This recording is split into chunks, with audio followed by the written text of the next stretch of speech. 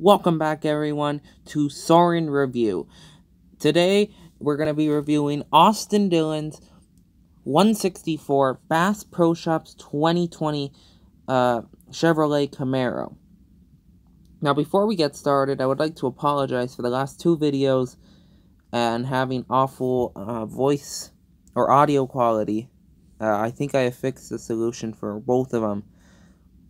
But before, and then also, I would like to show you the upcoming Diecast reviews, so you know what's coming up. We have this Austin Dillon Bass Pro Shop Chevrolet. We have Daniel Hemrick's Darlington Throwback. Matt Crafton's Mold Armor Ford F-150. And Johnny Sauter's Ford F-150. So before we get started, let's look at the packaging. It's your standard 2020 box packaging.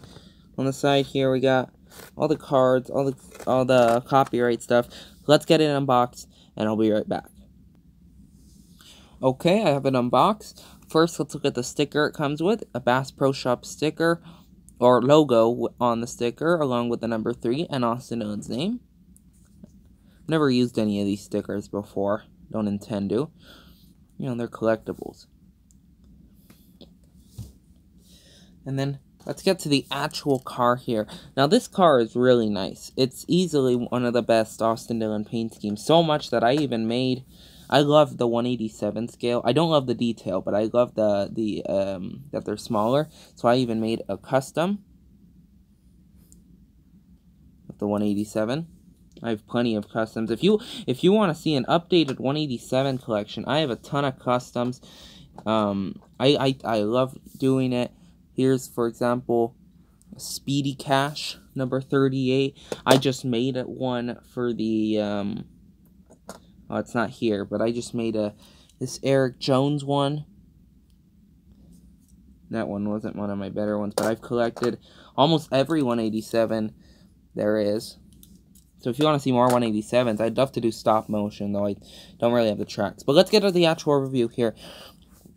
On the front, if you remember my 124 Diecast review, it was very similar to this because this is the paint scheme you won Texas in. So on the front here, if my camera would focus, oh, it did for a second. Not sure why it's not wanting to focus. There we go. So on the front here, we have the number 3. With a gray and orange and then black design, so like stripes. On the hood here, we have Tracker Off-Road and Bass Pro Shops. On the side, this is probably the closest we're going to get to a Dale Earnhardt Sr. type paint scheme, where we have gray, and then instead of red, we have like an orange. The 3, though, does go down around the 3. We have Tracker Off-Road, Dow, and it's kind of hard to see, but there's a little Rig Up logo, American Ethanol, a Cup Series logo, Rio Tree, Simba Court, and some on the B-post. Or let me do the roof. On the roof here, we have the orange number 3, along with BassPro.com and Easy Go. On the back here, we have Tracker Off-Roads, the number 3 Camaro, an orange and gray stripe, mainly black though. On the other side, it's the same design as we just saw.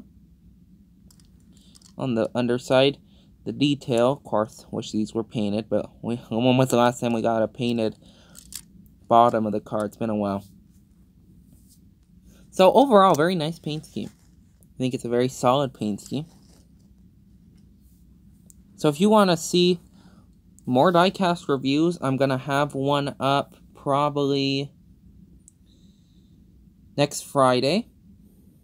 So if you want to watch that, we're going to be reviewing Daniel Hemrick's number 8, Darlington Throwback. Thank you so much for watching, everyone. Remember, if you want cars like these, right, you can use code Soren72 to get free shipping off all orders $20 or more. Not only that, but if you want to follow me on Twitter too, I retweet, I enter a lot of giveaways, so if you want to enter giveaways, they're not sponsored by me, sponsored by some great guys on Twitter. You'll see if you follow me. So thank you so much for watching, everyone. Make sure to like and subscribe. Thank you, and goodbye.